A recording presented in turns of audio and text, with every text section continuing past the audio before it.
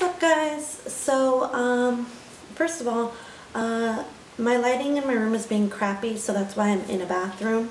So, yeah, please excuse the echo if I echo a little bit, because this is like the only place I can find where there was enough lighting for me to make this video. Second of all, sorry I look like shit. I'm just going to the gym in a little bit, and I don't feel like doing my hair and stuff because I'm getting sweaty and gross. Sorry about that, that was my phone. So yeah, that's why I'm all bummy looking. Sorry about that. But yeah, so this week's topic is, or inspirational topic is candy. And the candy I chose is actually like a candy that we don't really like hear about anymore. Like, it's something that I guess like was really in when I was younger, but I don't think I've even seen it like in stores anymore.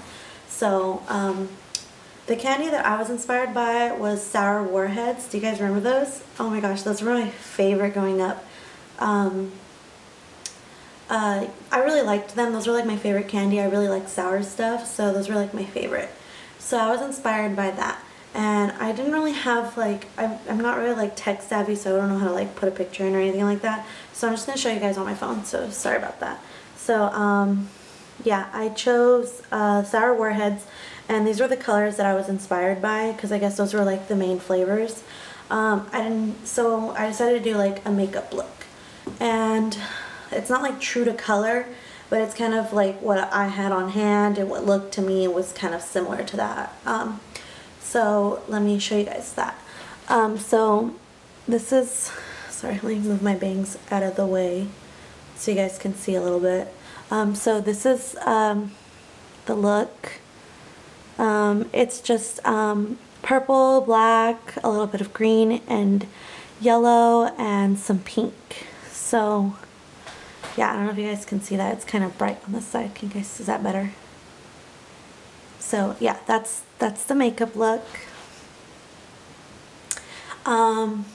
So because it's kind of like bold and like really dark and stuff, I decided to go with like a just like a very light pink cheek. So it's like really light pink, and then just like a nude lip, because yeah, it's too much going on in my eyes to really do anything else to my face. So that was kind of like the makeup look that I went with. I tried to incorporate most of the colors that I could, but I couldn't get all of them in. Just kind of like the ones that were, to me, were like more of the main colors. So yeah, so that's what it looks like. It's not like amazing, but you know, that's what it reminded me of. So moving on to the topic, opinion topic. So this week's opinion topic was teen pregnancy, I believe. Yeah, teen pregnancy. And the first thing that comes to mind is the stereotype that the Mexicans or the Latina girls are always the first ones to get pregnant. And I know like that sounds racist, or that sounds like stereotypical, but I'm Mexican, and I find that there is a little bit of truth behind all stereotypes.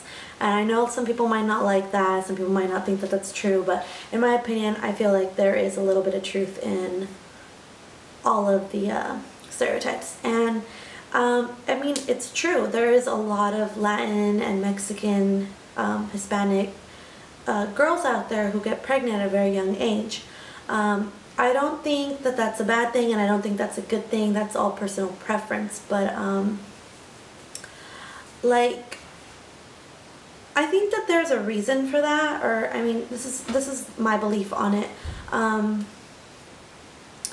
In Mexico, we don't have a very nice government, and there isn't a lot of opportunities for anyone at all. So a lot of young women believe that their only way out is to, you know, have a family with somebody and live your life. Because that's basically, if you want to be a successful person, usually it's the man being successful and the women are at home taking care of children and, you know, making sure that the home is suitable for when her husband comes after work, comes home after work. So, I mean, I know that sounds totally like anti-feminist and all this stuff, but that's just how it is in Mexico. And I know, because I am Mexican, and I have family in Mexico, and I know how it is, and that's just how it is there. And I don't think it's very nice, but that's just how it is. And that's why I think that a lot of immigrants and Mexicans who come down from Mexico that live that life, I feel that they think it's okay. I'm not saying that it is and that it isn't. I'm not saying that's truly what it is. That's just my opinion on it. And it's not just them getting pregnant, it's everyone, you know. So I'm not going to sit here and talk about like abstinence and all that stuff, because like that's totally awkward and you guys don't want to hear me talk about random shit like that. But what I did want to talk about was like how important it is for young girls to not feel alone when they're pregnant. I don't want to talk about what happens if you do get pregnant and stuff like that. I just want to tell you guys, you know, like if you are a young girl who is pregnant, I know it can be so scary for you guys. And I know this because I just had a really close person to me who is underage, who just recently got pregnant. And I know that she was dead scared to tell her parents and how everyone would react. But I think that you guys always have to know that I know that you're scared to tell your parents and stuff like that for fear of rejection. And of course they're going to be mad, you know, they're going to be disappointed at first. But I mean, in the end, it's like they're still your parents. They're going to love you regardless.